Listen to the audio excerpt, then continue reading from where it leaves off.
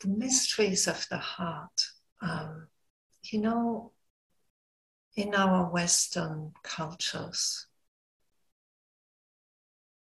there's so much emphasis on the mind.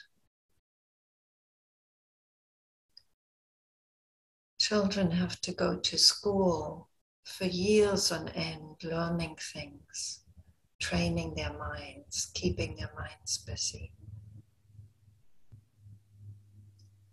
And if they're lucky, they get somebody talks to them about love, about the heart, about kindness, about compassion. But it's not something that our culture is particularly concerned about. Unless, you know, you've grown up in some kind of religious background, or even in a spiritual community. So, in traditional Asian teachings, there's more of a recognition of the possibility of there being two paths to awakening. One is the path of the heart, which is usually thought of as a path of service, and the other one is the path of the mind. And the irony in our Western background is that, of course, the Christian tradition is very much one of the heart. You know, loving your neighbor, charity, which is an unfortunate word because it's no longer really about love.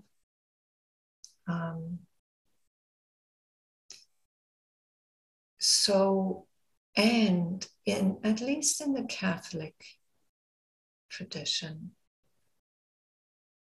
there's this recognition of the Sacred Heart of Jesus. In the Sacred Heart, you know, that's really what I'm talking about. It's not the heart that loves emotionally. It's the heart that knows the depths and the mystery and the absolutely radical and unlimited opening and spaciousness that it's capable of. The Sacred Heart, you know, if it's thought to be the Sacred Heart of Jesus, it's unfortunate because then it's not ours. But we have as much of a Sacred Heart as Jesus did, as the Buddha did, as all spiritual teachers have in one way or another, because when they know themselves to be beyond the personality and the person,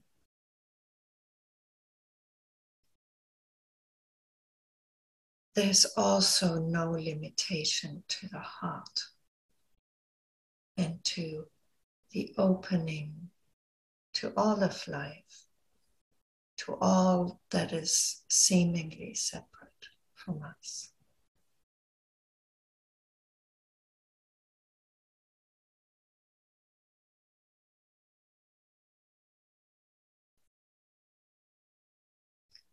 So I love heart meditation because it's a way that you can open to that sacred heart, to the mysteries of the heart, to whatever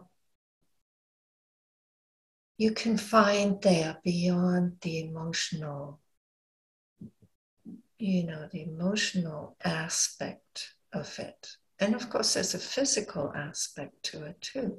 The heart is an organ in the body. And when we first encounter love, it's usually a very personal love, which is more the emotional aspect of love. But then there's also this vast heart, the sacred heart, the heart that knows no boundaries, no limits.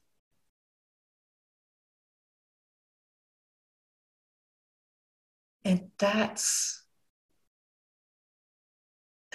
what will bring you to the truth of life as much as the mind will. Because ultimately the heart and the mind are not separate. The heart in its mind is open, spacious. If the heart is closed, it's the emotional heart. There's a personality that wanted to defend itself. Or an animal being, our animal nature that needed to defend itself. But if it's open, then you're really in the depths of the truth of the heart.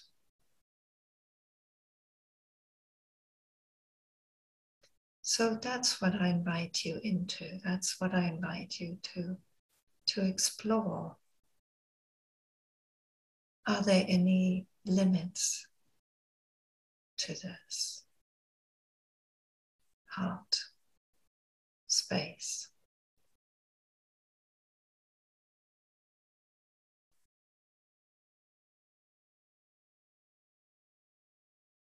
So let's see. Find out for yourself.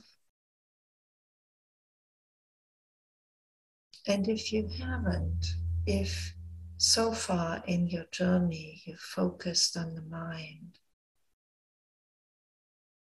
and awakening in your mind, I really encourage you to include the heart in this. And you may even find that the spaciousness that you're looking for is actually much easier to sink into in the heart than it is in the mind. And for some people it really is. I think that's one of the real pieces of wisdom that comes out of the Asian tradition, that for some people it's really more the mind that will lead them to awakening. But for others, let's call them the heart types. The heart is so much more potent in its language and its energy and being. And it's as valid an access point to yourself as the mind is. So try it out if you haven't yet. It's definitely worth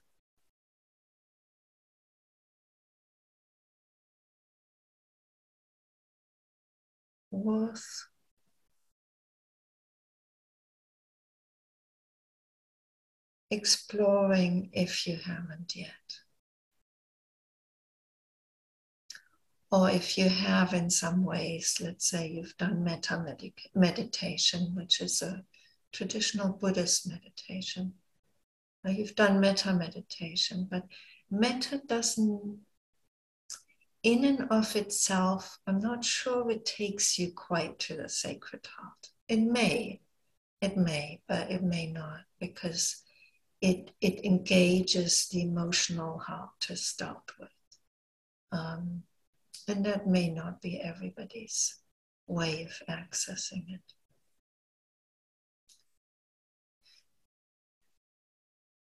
So, here you are. Welcome to the Sacred Heart.